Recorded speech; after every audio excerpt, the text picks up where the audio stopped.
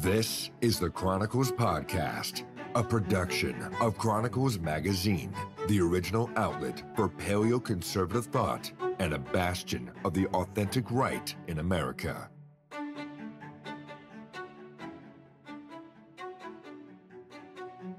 Well, welcome back to another episode of Chronicles Magazine podcast. I'm delighted to have Jared Lovell with me today. I hope I pronounced that right. I've never actually said your name, but we've known each other for a number of years, and originally we met within the context of the libertarian movement. And I know you've been to several events with Paul Gottfried. So you're a friend of Chronicles, you're a friend of mine, and you're right within the correct milieu. So for those who don't know Jared, he's a deacon in the Reformed Episcopal Church in Pennsylvania, and he's also a classical educator.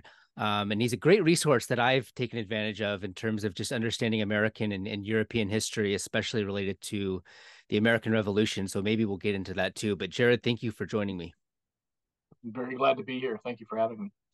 Let's start at the beginning. I don't know if you were always, in the Episcopalian church or if that's something that you kind of transformed into, but I knew you in the context of the Ron Paul years, which is, I think, where a lot of people, younger people, heard about Chronicles in the first place. I mean, that was the first opportunity for them to sort of distance themselves from the establishment GOP and the establishment Democratic Party and really the regime, the post-war regime at large. But as you've noticed, and as I've noticed, and as a lot of other people have recognized, libertarianism has taken a path at variance from where we're interested in and from where we think we need to go. And their description of the problems is not always on point, but always seems somewhat shallow. So we can get into that. But give me a little bit of your background, because I know the one book that you and I talked about years ago that really helped me in my mind was the Great Debate. Is that what it's called? So maybe let's set the stage with that book, if you can remember that far back in your journey. But there's an important dynamic at play between what he describes as the Paine's worldview and Burke's worldview. So maybe we can start there. And why is that dynamic relevant to sort of the end of libertarianism?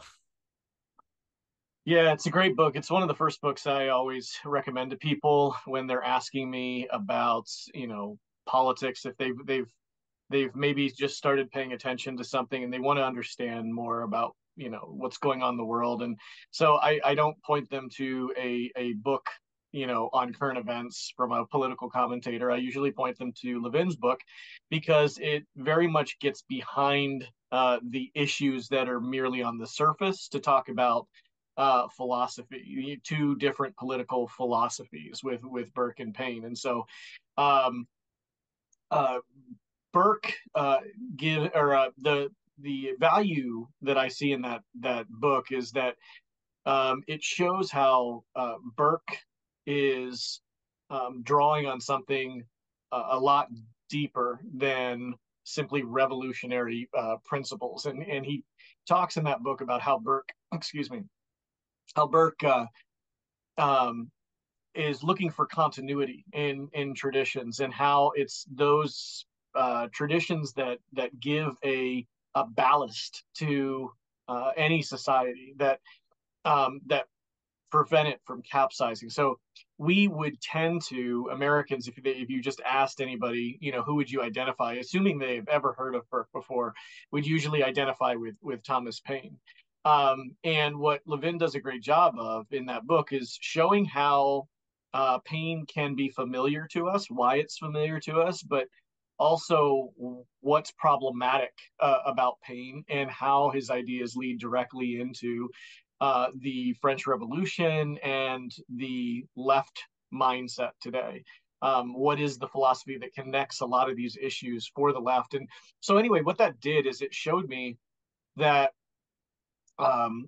there's not such a huge gap between the classical liberalism, let's say, and modern liberalism. Now, we can debate that a little bit, and I'm sure listeners of this podcast would hold different positions along that spectrum of how much continuity or discontinuity between those there are between those two things. But early in my thought, my idea was there's classical liberalism, and then somehow modern liberalism came along, completely unrelated. And these are, so you deride Obama and Pelosi and Clinton and all of those, and then just they're 180 degrees different from classical liberalism. And to be fair, that there it's true to a point, but we have to really examine some of the propositions of classical liberalism.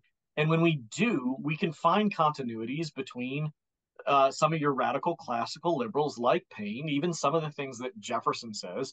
And you can find a stream that comes down through someone like Woodrow Wilson and FDR, and even comes into modern liberalism. And so that is one of the reasons I started moving away from libertarianism towards being a more out and out conservative philosophically. And I always define myself as such, a conservative philosophically, not to be confused with Fox News or something like that. But it's before it's a political question, it's a philosophical question. It's a disposition.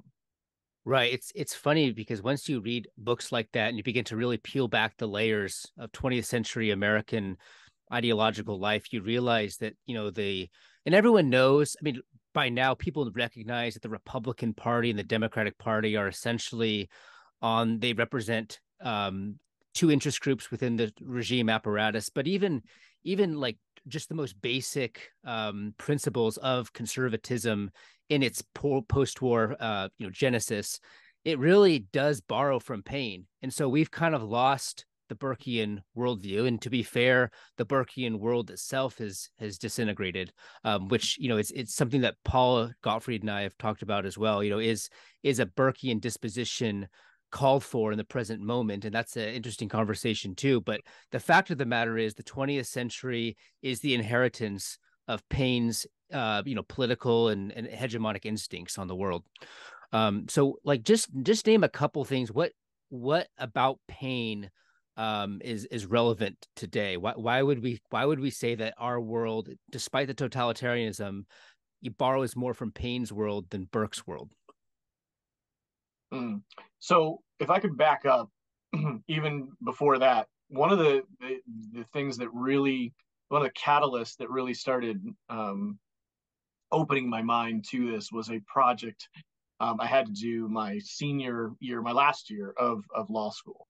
And at the school I went to, they required us to write a 50-page kind of like a master's thesis for the school in our philosophy on some topic related to a philosophy of law. And I chose the topic of because I really had questions in my mind trying to answer what's the difference between natural law and natural right. And that's really what set me up looking at Levin's book, and that's how we got into all this, because I would hear libertarian speakers talk about natural right, and I didn't see how natural right, for example, they would quote people like Aquinas or Augustine, and they would talk about these terms. They'd use natural law and natural right interchangeably, and I didn't see how this led you to, well, you are an individual, and therefore what you do with your life, and if is completely up to you, and gay marriage is just something you can't interfere with. There's I don't mean to drop names, but somebody like Judge Napolitano, who professes to be a very Orthodox Catholic, pre-Vatican II Catholic, and talks about natural right, natural law all the time, but then at the same time says, no, the courts cannot interfere with marriage. Gay marriage is a constitutional right, it's a natural right. And I just could not bring myself to say, I don't think Aquinas would have held that position. So I had to go back and I started reading. I read Richard Hooker, and I read Thomas Aquinas, and I started some Augustine, and I read a little bit from Koch. And so I was reading down through these sources and just trying to trace out these two strands read from Hobbes and Locke. As part of this project, I took on way more than I needed to for this project, because it wasn't a project to check the box and get done. It was something I had real internal questions of trying to figure out where the break was. And I think I found it it really starts with Hobbes and with Locke, is where you start seeing the language of natural law transform into the language of natural right. Mm-hmm. Particularly in Locke, where natural law is something that is objective and outside of you, whereas natural right in Locke's hands, as far as I read him, and there's some people I've talked to, knowledgeable people that have pushed back on me on this, but I'm firmly believe this is what in Locke's hands, what you get is the nature of, you get the language of law of nature. But what you find is law of nature for Locke is the right of the individual to be left alone, basically. Mm-hmm. And that is the law of nature. And so instead of being external and objective, it becomes individualized, and it's the right of the individual to make their way in the world and ultimately, as I concluded in this project, you get to somewhere like what was it, Pennsylvania versus Casey, the justice um, who's the guy who Kavanaugh replaced? Justice. He was the swing, but Justice Kennedy, and Anthony Kennedy in the Pennsylvania Planned Parenthood v. Casey case. That's the one. So it was early '90s case where he says, liberty is the right to define your own existence and your own meaning of the universe. And that's where we end up is liberty is not just the right to be left alone, but the right to define your own existence. Mm-hmm. And so in that process, that's where I came across Levin's book on Burke and Paine, and it was quite helpful in teasing some of those conclusions out. But yeah, in when you begin to back to your actual question, Paine, when you begin with the individual, and there is no social order, there is nothing outside of the individual that constrains them, you are really opening the door for the individual to define their own existence. For example, Paine says that he begins with this idea that you begin in the state of nature. And again, he's borrowing here from Locke and from Rousseau and from Hobbes, but his state of nature model is the basis of government, that we are first and foremost individuals, as if we got dropped like the series Lost on an island somewhere. And that's how all of humanity began. And then for convenience sake, we decided to associate together, to work together. And then on top of that, on top of society, we build government. Government's purely a necessary evil that we can simply rip down and start over. So all of your social interaction, whether it's political interaction or whether it's merely social, be pre-political, all of it is what Paine would call art, as in artificial. It is made, not natural. Mm-hmm. And so as long as these things are artificial, you can remake them, because the individual is the only thing that is natural. Whereas Burke, in one of my favorite passages from Burke ever that I quote a lot, is where he talks about it's from his letter from the New to the Old Whigs, I believe, where he says, dark and unscrupulous are the ways in which we come into the world, that none of us have control over how we were born, when we were born, what family we were born into.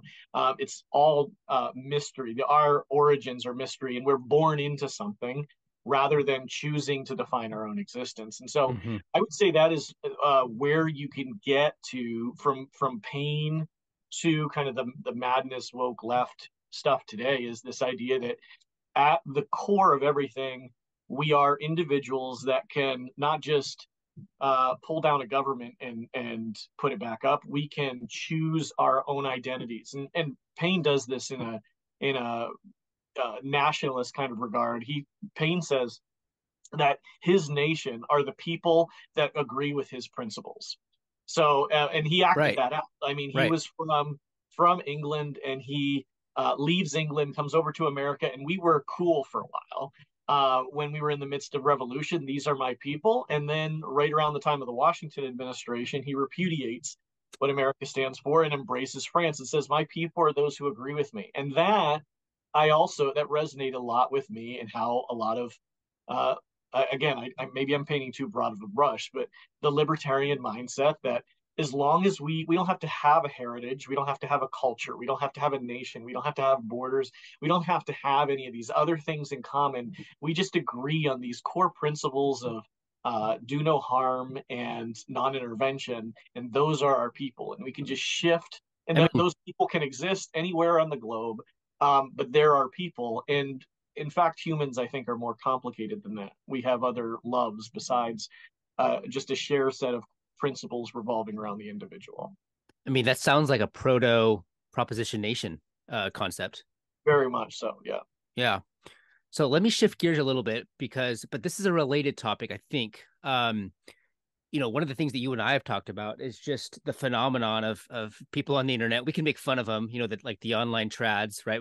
They're fun to make fun of, but there's something going on here that you and I see, that people have recognized, where we're looking for something deeper than just the commercial world, the market, the market based order, things like that, where we're all just in community on the basis of our commonality of interest, our commonality of consumption, our jobs. There's something that has to be deeper, and that's spilling into the rediscovery of traditionalist political instincts, but it's also finds itself popping up in the world of religion as well. And you and I both know that the mainline denominations and mainline churches are completely subverted and taken over, but there's still a very strong headway that's growing, I think, toward traditionalist Catholicism, and even Eastern Orthodoxy, and even traditional Anglicanism and Episcopalianism. So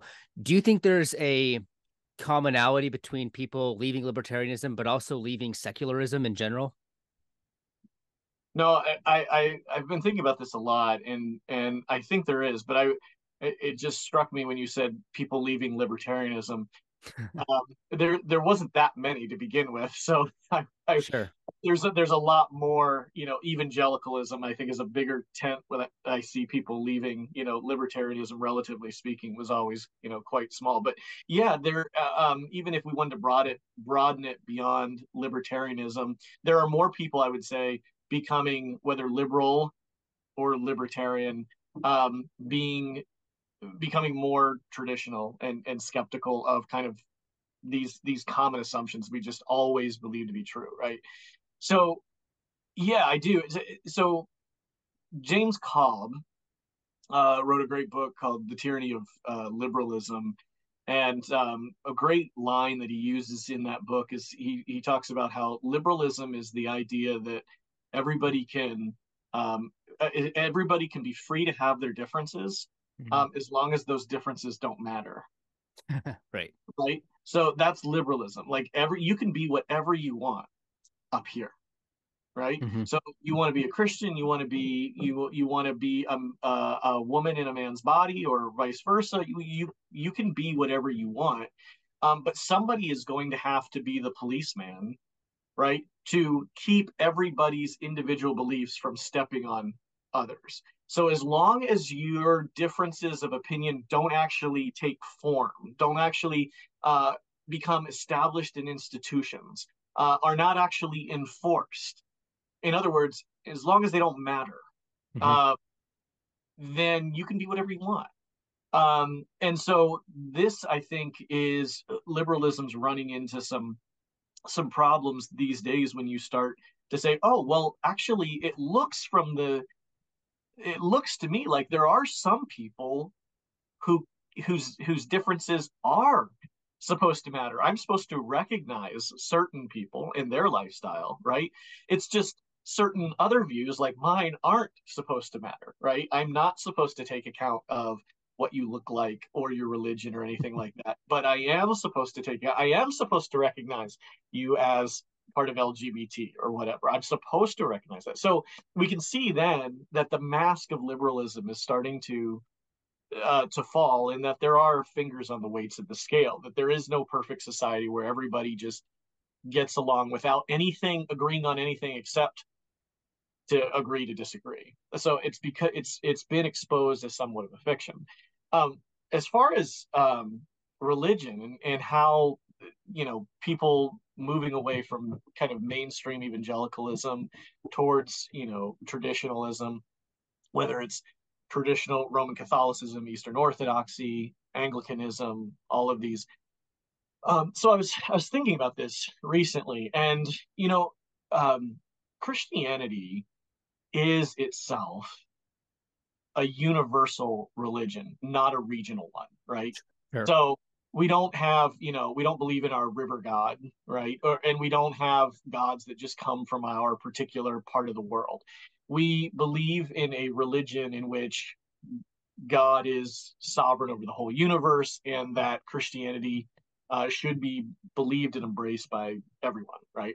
So there's a universalist element to Christianity. And when the apostles went out from Jerusalem and Judea and Samaria and to the ends of the earth, we saw Christianity prove to be very adaptable to lots of different cultures. So we saw the emergence of a Celtic church, a Roman church, an Armenian church, an Indian church, a Middle Eastern Jewish church, right? A church of Constantinople. It went to Africa and Ethiopia. It was very adaptable to various cultures.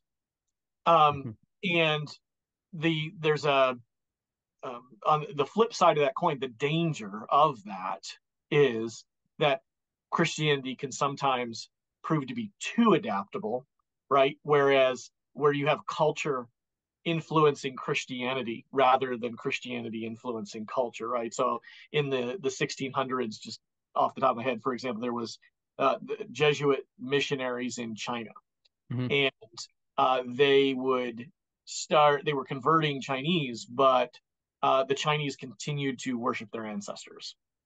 And so the Jesuit missionaries at the time were saying, well, it's not, we can live with that. They're just honoring their ancestors. And they tried to reconcile that and bring it into Christianity. And the papacy said, no, you can't.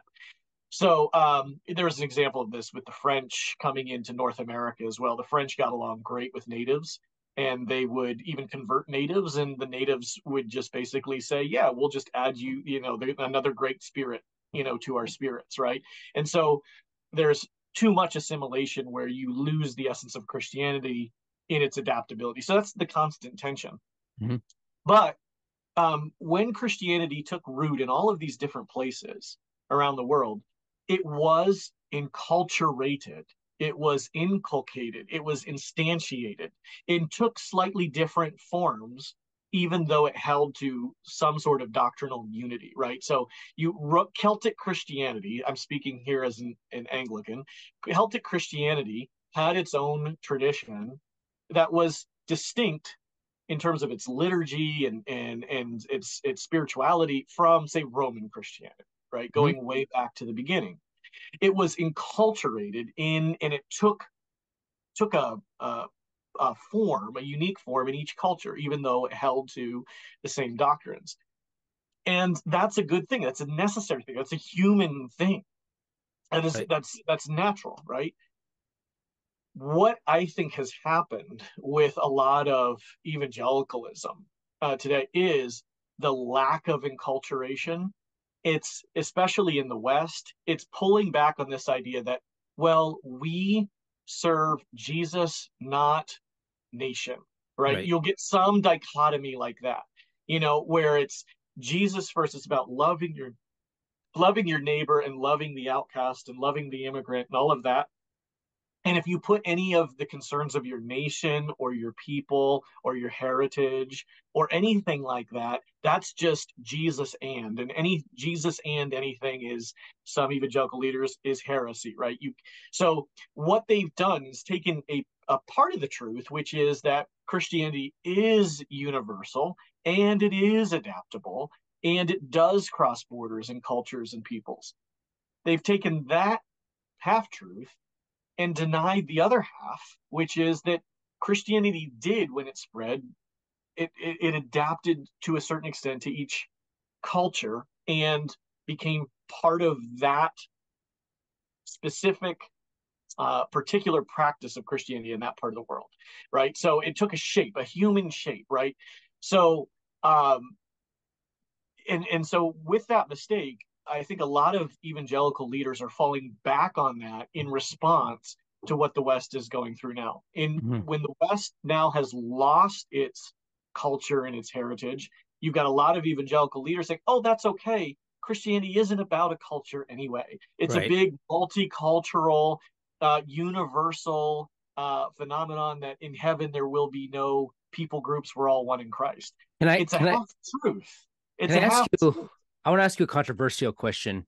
Do you think any of that, just the complete separation of any culture from the universalization of Christianity, do you think any of that is sort of a liberalizing tendency of some of the Puritan instincts? So I would, okay, again, I'm an Anglican, so I don't have a problem reaching or even stretching sometimes to blame the Puritans for things. But I'm not sure if I would say that the Puritans really represent that either. If you go to people like Stephen Wolfe or Timon Klein, that are much better versed on Puritans than I think they would strongly. If I said something like that and blame them, they would be able to quickly refute me. So I'm hesitant to go there. There are some things we can blame on the Puritans, and I do. I'm not sure if that is one of them. But I'm just curious, like in your opinion, if there's any connection between um just sort of that milieu, the separation from classicalism, medievalism, even the thinking of Thomas Aquinas that kind of was morphed or taken advantage of by the Paine, just recreating society all the time type of thinking. And maybe it's too complicated to flesh out here, but I wonder if those types of dynamics and relationships are worth exploring. I mean, it's possible, but I will say I think a lot of even reformers that are not, within my stream, borrowed heavily from Aquinas in the Middle Ages. Even Puritan Presbyterian theologians, they don't come out where I come out, but they do heavily borrow from the medieval tradition. So I would be hesitant to accuse them of that. Now, what I would say is, I agree with you, by the way. I'm just playing devil's advocate here, so keep going. Yeah, no, so what I would say, I would say is maybe a weakness of the Puritan strain is the elimination of traditions and some of these cultural elements in favor of simplicity in worship, right? So the idea of stripping down the church calendar and stripping down the church, right, is a kind of narrowing of what Christianity is in a way. It's you in the name of purifying worship, you get rid of some of these traditions that preserve a culture, right? So if you say, you don't celebrate Christmas and you don't celebrate Easter and you don't celebrate, saints' days in these parts of the year, what do you do when you leave church? Well, then you end up celebrating a bunch of secular holidays, right? And so I don't think it amuses me every Christmas season to see some dovetailing with the far left and the, say, Puritan right when it comes to politics. The ironic bedfellows there. But I do think, something like Christmas is a time, we can, for those who would identify as Christian nationalists, can say, hey, this is one of our traditions. It's a church, it's a national thing, but it's also a Christian thing. This is where culture and church can merge together, and we can celebrate these things together. There's a sense of usness, right, when we do that, and so I think these are good things for it when it comes to not only within the church but also within culture, giving a sense of we, right, providing a sense of we through our calendar throughout the year, rather than just Sundays separate from all of these other secular things. Yeah. let's shift gears a little bit and talk about, the so-called evangelical elite or the regime evangelicals. Um, but just to play into that a little bit, what's your own religious background? Are you a sort of a new discoverer of traditional Christianity, or is that your own background? Nope, I'm a discoverer. I was raised Baptist. I was and not a Reformed Baptist or anything like that, just a kind of an independent fundamental Baptist. I didn't have, any kind of horrifying experience. Sometimes there are people who get the public stage, get a microphone today, and then all they want to do is talk about, how bad their upbringing is, and that's why Right. they've had so much trauma, right? Here, read the Bible, and so this is why they've deconstructed and all of that. I didn't have a bad experience. It was not as enriching as what I have experienced as an adult as I've grown, and so I'm trying to do better for my own children in that regard. But I don't. I appreciate my upbringing and what my parents did, what my church Sure. did, people in my life did, and that's part of just as a side, that's part of being a conservative too, right? Sure. Having gratitude for where you came from, even if you desire to improve on it. Hmm. So I was Baptist when I went to college. I became, let's call it, a 5 point Calvinist Baptist. I was in the military while I was in college. I was deployed in the middle of my college experience to Iraq. And it was actually there where I fully embraced a kind of what we would say a reformed Hmm. worldview. Um, because one of the guys I was deployed with was also a reformed influence, and so I was reading a lot, while I was gone, and so um, and then a few years after that, I went so far into the reformed world that I became a Presbyterian and left my Baptist background behind. Listened to a series of debates and read books and became convinced of paedobaptism. That was about 2010, and then I've moved now to Anglicanism, and I've said I've been here for about what has it been 8 9 years now. So um, the one of the major influences was in making this last movement towards Anglicanism was a broader kind of church rather than I appreciated the disposition of Anglicans as opposed to some of my Presbyterian experience where it was always marking out differences from other Presbyterians or Reformed people who might have half of a percentage difference in the way they articulate things. And I also appreciated the cultural baggage, and I'm using that in a positive way, of Right. Anglicanism. That it's not just a narrow set of beliefs on Calvinism, right? But Hmm. it's really enculturated, and then especially in liturgy. And so I read a book by a guy who teaches. I think he still teaches at Calvin College. Named James K. A. Smith. He's I wouldn't recommend everything that he does. He's kind of really gone much more liberal these days. But he wrote a book called Desiring the Kingdom, where he talks about the role of liturgy as formation, the educational role of liturgy.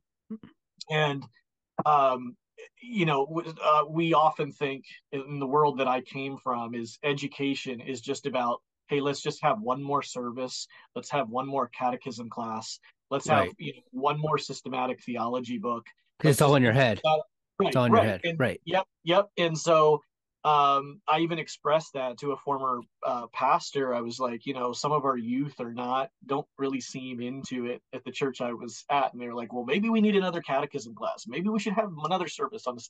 And I said, I just don't think that one more sermon, one more class, one more is just more information drilled more is going to do it. And so I started drawing on the Smith's book where he's talking about the church recognized for a very long time that formation is in habit, Mm-hmm. right? So things become habituated over time. You repeat them, you say them over and over again, and how that how liturgy actually kept people in the Mm-hmm. church for hundreds of years. Mm-hmm. And what James Smith does in his book Desiring the Kingdom that was really eye-opening was he exposed the fact that we're liturgical people and we engage in liturgies all the time. Mm-hmm. So he begins the book by describing an experience. And when you're reading it, you initially think he's describing a church experience. And he's describing driving into the parking lot, walking in the doors of the building, and he's just observing things. And you think this is some big mega church you're walking into, some great cathedral. And he starts giving clues away in this description. By the end of it, you realize you're actually standing in a mall. And so he breaks down the liturgy of shopping.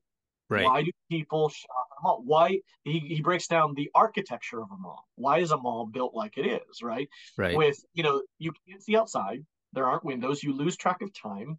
Mm-hmm. There's only, glass up, up on high so you can look up. It's and you go in and out of your little shops and you make purchases that make you feel good. It's Mm-hmm. a therapeutic experience. It's a quasi-religious experience, right? And there's a whole liturgy that's been well thought out by advertisers, by architects, by everybody involved in this. Right. He does that again with the stadium, right, during a football game. He Mm-hmm. does the same sort of thing, and or the liturgies of college. And he talks about, people worry about their kids going to college and losing their faith. Well, it's not because they don't lose their faith because some professor just provides a killer argument, right? That Yeah. just that they say, oh, I guess I just don't believe it. No, that is used as the excuse to Right. walk away. What in fact happens is loves are changed Mm-hmm. because you embrace the college party atmosphere, and there's things that you want, right, that the flesh that you want, right, and you can't justify them. So what you need is a nice liberal professor to say everything you've ever been taught is bunk, and here's a good scientific philosophical reason for it, to give you cover to do what you want. Right. Right. And so it's the issue of loves, and it goes back to Augustine in that regard. This Augustine is has his finger on this when he says, right at the beginning of Confessions, that we were made for God, and our hearts are restless until they rest in God. As human beings, we are not just static creatures. We're not just thinking things that if you just logically work, to a conclusion, we'll get there, and we're static otherwise. No, mm-hmm. we are lovers. We are aimed at something. We are in motion. And it's a matter of redirecting that motion toward what is most lovely and most valuable, and what's true, good, and beautiful, to put it that way, in the traditional sense. So understanding this role of liturgy in doing that, forming habits and forming loves, is really what brought me over to the Anglican tradition, because I think wasn't. Yeah, go ahead. Yeah. Well, I think what you just did there is you repudiated some of the instincts of like the post-enlightenment thinking about the world and what it means to be an individual, and just the emphasis on agreeing with propositions and living only in your mind, whereas the person that we started off talking about, Edmund Burke, he talks about the pre-rationality of man, the sentimental aspects of man that are sort of the bedrock from which rationality is sort of laid on top of them. We're not blank slate people that are just processing propositions and logical arguments and stuff, but we actually have something far deeper that's even that exists before our even cognizant, we're even cognizant of the reality of these things. And that's consistent with what Richard Weaver talks about, and ideas have consequences, with the unsentimental sentiment.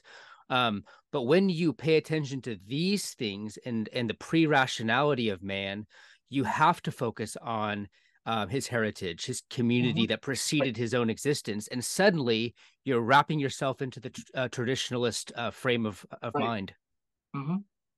Yeah, exactly, and that there are things that you find out that pull you together more than just what, like I was talking about earlier, Paine saying the group that agrees with me is my country, right? Mm-hmm. So there are more of these, what do I want to say, hooks into a person, right, that bind them, more than just, I agree with the same set of propositions, right? Mm-hmm.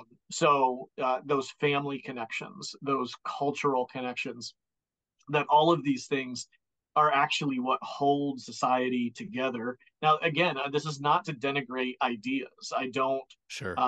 There's a opposite reaction here that can go too far.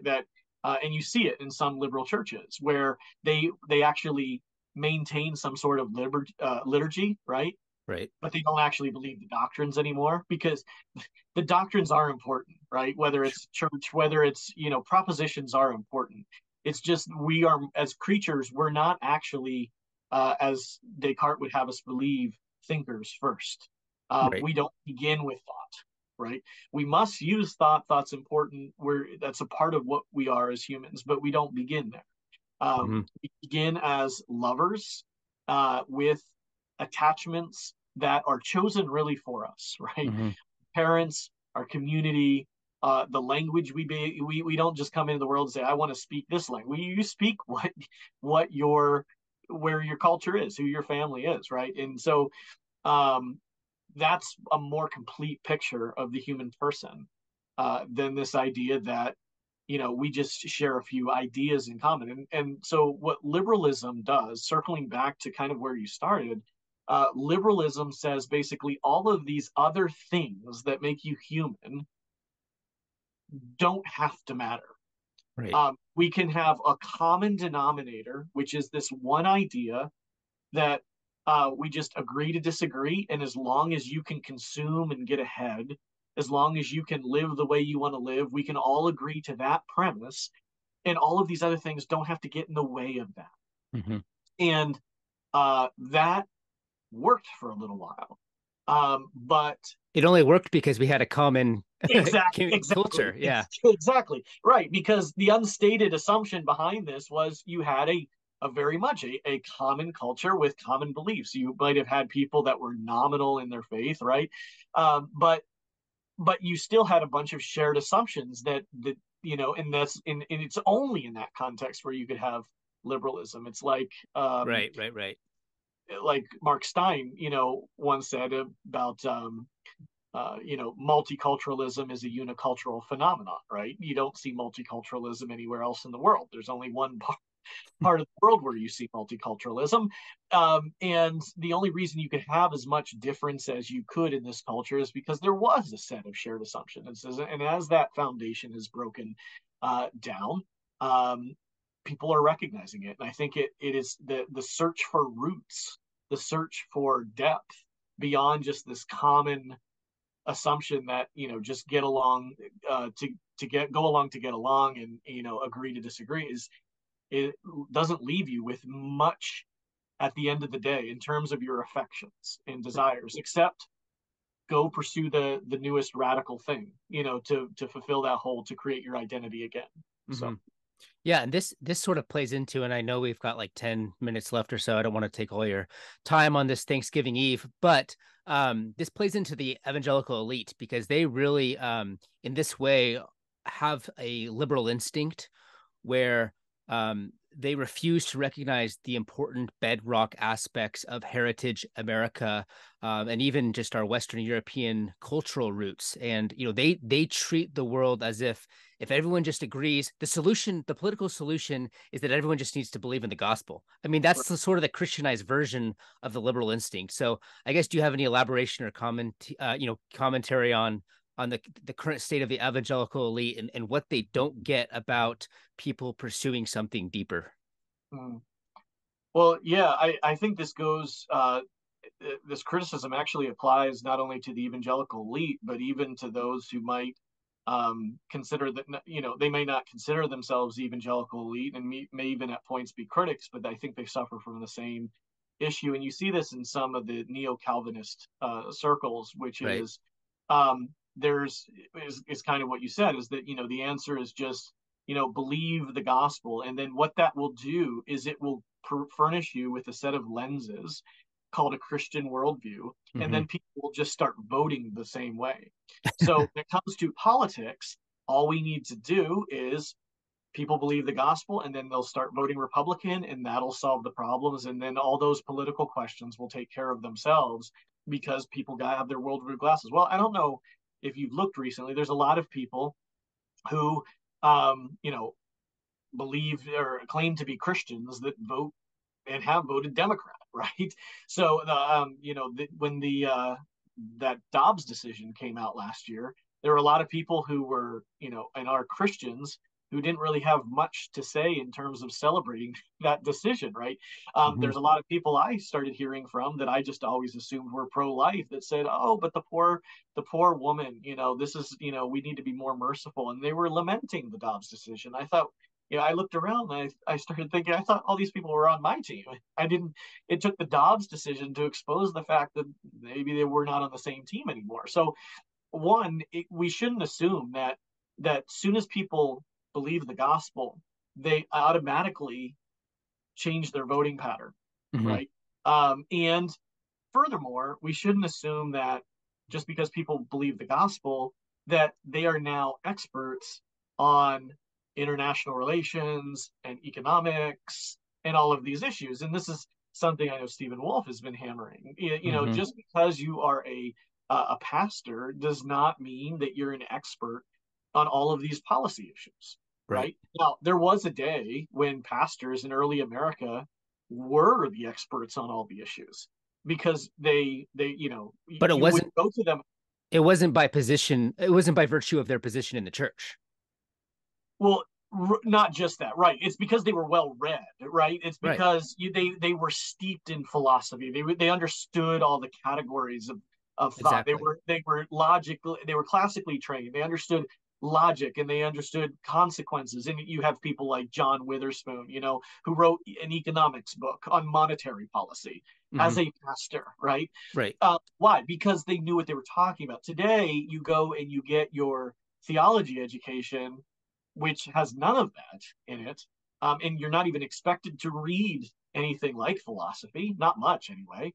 And now you're a pastor, and now if you're a Christian, you're a pastor, then just whatever your opinion happens to be is the biblical one, right? Without thinking through, implications, long-term consequences, or even having the categories to process it. So yeah, I ultimately, yes, in the spiritual sense, of course, redeeming the culture requires embracing the gospel, right? But the idea that all we need is, preach the gospel and everybody's going to start voting differently, everybody's going to be knowledgeable on every policy issue, and all of these problems are going to be solved from a physical, earthly, temporal standpoint.